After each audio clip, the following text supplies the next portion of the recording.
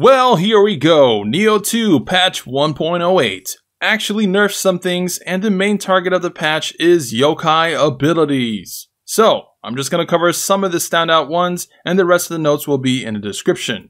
I did wonder when they were going to start tuning down some stuff, and yep, took them about a month. So, to kick the elephant in the room, Enenra, and likely every other core, is not going to receive barehanded damage anymore to scale them.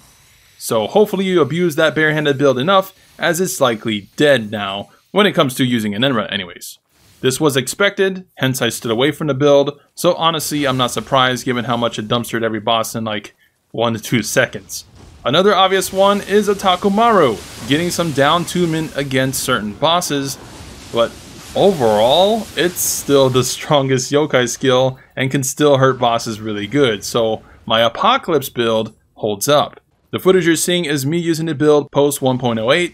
Ninjutsu's concealment mystic art affecting its damage is likely gone, but my Apocalypse video was all done without it, so honestly, it's still an OP build and still an OP skill. All the footage you're seeing is with the exact same build, but on patch 1.08, and it hardly feels different. I don't know if anything at all was changed, but the kicker is now Snake-chan is probably dead. She now costs 8 anima to use, and in an ideal situation she would hit the enemy 4 times. That's now been reduced to 3. Still good to have her poison build stacking melee damage, still good at ki destroying, but otherwise much worse than before.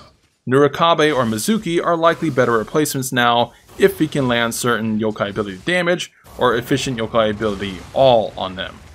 Nurikabe has the optional cheapness if you don't go full Unga Bunga, while Mizu has the highest damage from testing in dojo, second to Atake, and can hit multiple enemies. So those two would be my replacements if I had to choose.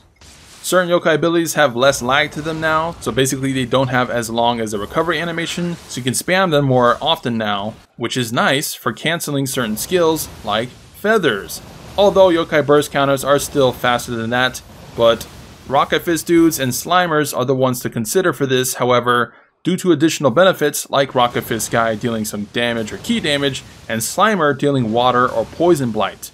And apart from that, there's various other changes to other cores, but it's a little bit too much to cover, so just read the notes. They all seem kind of the same as before, just a little bit better or a little bit faster. The last one I'll mention is Enki though. He's pretty cool now, as you can spam it and you basically almost stay in the air for majority of the time. So pretty funny to use.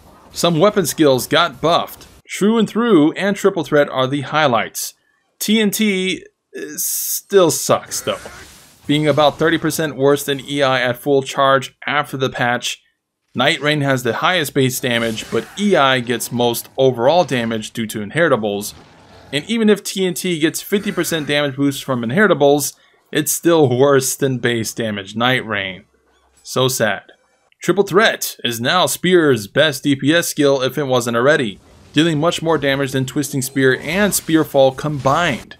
Twisting Spear has the advantage of being charged at a distance and good for paralysis one-shot builds, but considering the charge time, Triple Threat is just faster and the changes made it better.